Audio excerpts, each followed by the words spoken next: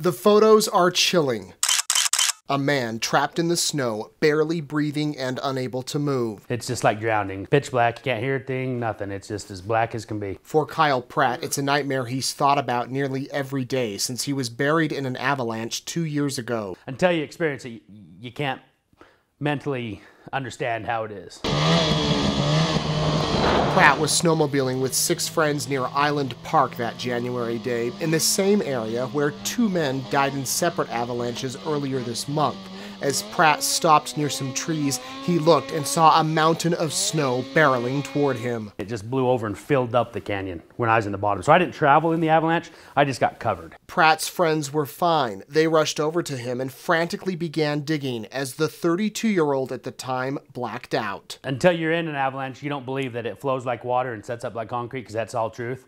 Fills up your helmet, like it flows like water. It fills everything up and then just sets up, and that's where you're at. After 3 minutes of digging, Pratt's friends were able to uncover his head, then his entire body, with his feet being about 10 feet under. Once they got me out, it took 7 of us nonstop digging about 2 hours to get my sled out. An average of 27 people die in avalanches every year in the United States, according to the Colorado Avalanche Information Center. We got a radio. Experts say some of those deaths could be prevented if snowmobilers would carry safety gear like beacons, shovels, probes, and airbags. So this is the avalanche airbag that Kyle says he wears every single time he's on his snowmobile.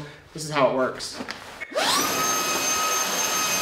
Once the airbag is inflated, it gives several inches of space for a person to breathe. It's buy the gear or die. Bo Stoddard is Pratt's friend and has been snowmobiling for several years. He says safety is nothing to mess around with. If you don't want to spend the money and do what it takes to be in the backcountry and enjoy what we do, then find a different hobby. Ironically, this wasn't Pratt's first near-death experience. In 2012, as he was recording this video, he nearly fell off a 1,500-foot cliff on his snowmobile.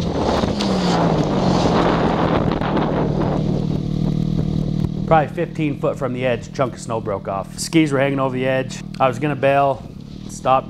Everything came to rest, so I crawled off the back of my sled, drug it back, and assessed the situation. Would you say you've defied death twice? I would. It's not good. Pratt says he's learned his lesson, surviving this and this. Now, he always wears safety gear whenever he rides, knowing that life can change in a split second. If you're out in the backcountry on a snow machine and you don't have the equipment, you shouldn't be there. I'm Nate Eaton, EastIdahoNews.com.